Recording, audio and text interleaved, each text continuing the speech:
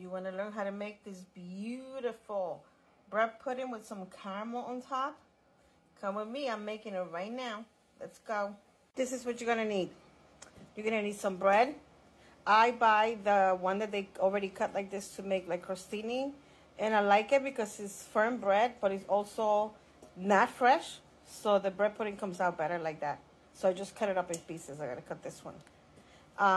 A sweetened condensed milk can, evaporated milk, raisins, cinnamon, nutmeg, 3 eggs, salt to taste, vanilla, melted butter, and I'm going to put some coarsely chopped almonds. I like to put any kind of nut in there, but I had almonds today, so that's what I'm going to use. And the sugar is to make the caramel. I make it right here in this thing in the microwave. Let's get started. I have the eggs and the vanilla bean paste. I'm going to mix them up. I just added the cinnamon, the ground nutmeg, the butter, which is, by the way, was a 1/4 cup of butter, melted butter. I'm going to add the evaporated milk and the condensed milk.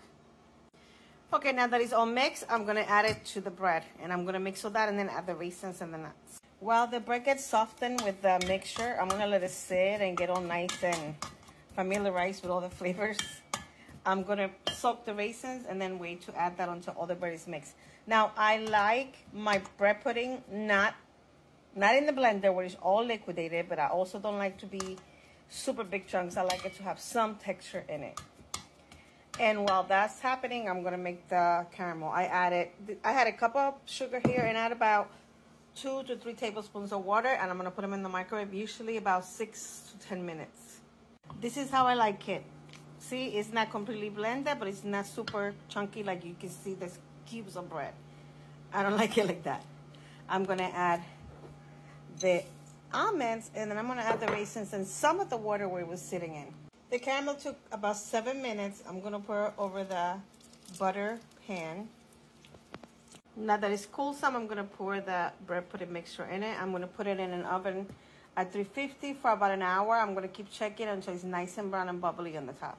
I forgot to say it's going to be in a water bath because it has a caramel. Okay, it's out of the oven. Nice and brown and bubbly.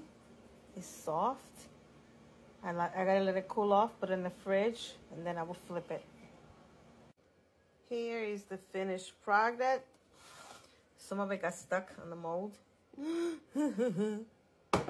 It's still delicious. Thinking of making a sauce to go with it tomorrow. Not sure yet. But here is. Buen provecho.